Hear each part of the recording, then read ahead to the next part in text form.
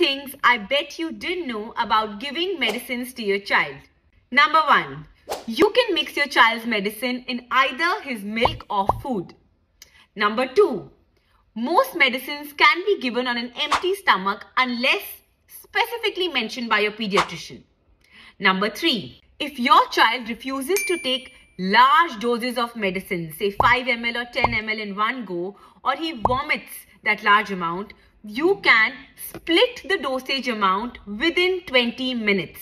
So say if there's a 5 ml medicine that you need to give, you can give 1 ml 5 times through a dropper within a span of 20 minutes. Number 4.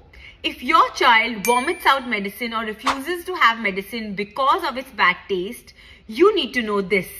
So, a baby's taste buds is concentrated on the front and center part of their tongue. So, next time, try giving the medicine on the sides of the mouth or at the back of the mouth through a dropper, and your child will not feel the taste and easily have them. Share the post and follow for more.